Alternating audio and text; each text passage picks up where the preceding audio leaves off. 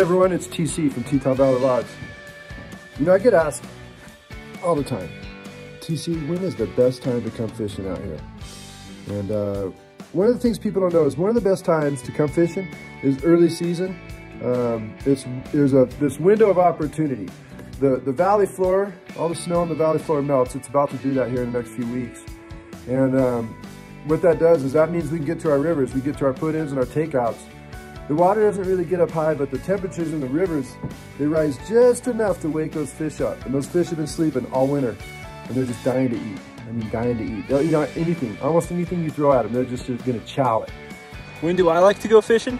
Well, I always like to go fishing, but I really enjoy early season. March, April, May.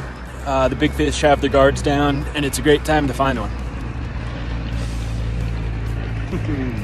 Spring is without a doubt my favorite time. This is a big rainbow out of the Henry's Fork.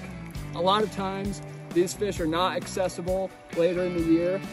This is a unique time to come out and fish. April and May is a prime time to come hit the water out here. And we're out here, there's nobody else out here with us. It's been an awesome day. When do I like fishing?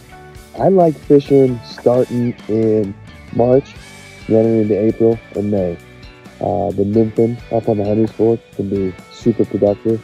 Crowds are super low. I love streamer fishing the South Fork this time of year. It's truly my favorite time of the year to fish. Look for big fish. So let's go fishing. Hope to see you.